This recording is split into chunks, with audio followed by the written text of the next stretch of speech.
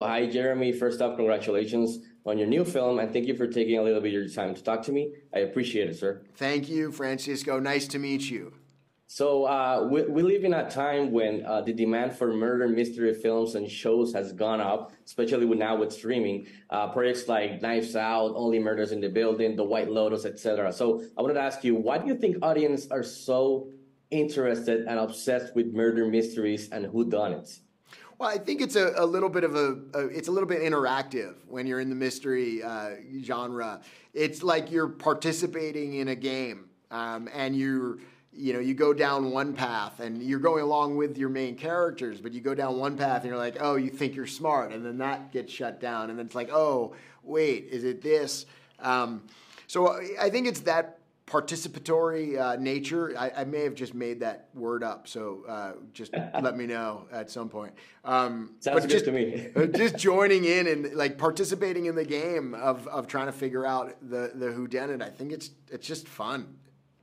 Yeah, I think it's definitely that's one of the aspects. So one of the things I really enjoyed about this sequel is that it's more action heavy compared to the first one. There's some really cool action beats in this one. So I wanted to ask you, was that always part of the plan since the beginning to try to improve upon that what the first one did? And where did the inspiration for these sequences come from in regards to the style and the way of shooting them?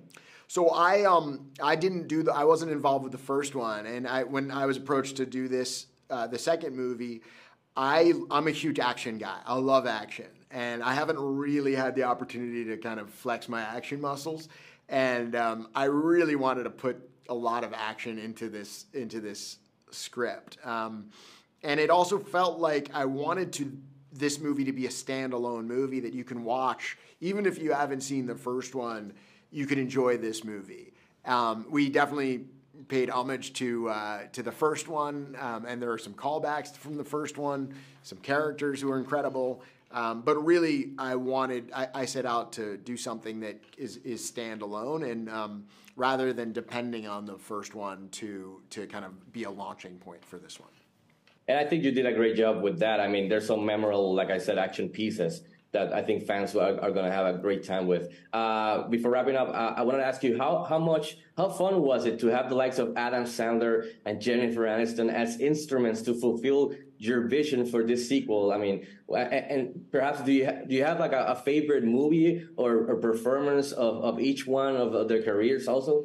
Yeah, so without question, Billy Madison is my favorite Adam Sandler movie. I wrote a thesis paper at university on Billy Madison.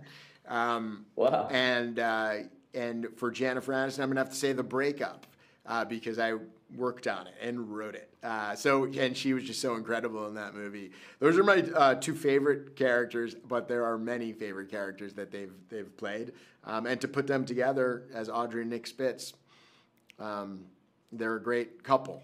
Definitely, yeah. And those are great picks, by the way. My wife and I adored The Breakup. It's hilarious. So, Jeremy, again, thank you for your time. I appreciate it, and congratulations on your new film, sir. Thank you so much. Saludos from Puerto Rico. Saludos. Great to hope to see you soon in Puerto Rico. Yes. Murder Mystery 3 in Puerto Rico. I like it. Let's go. Take care, sir.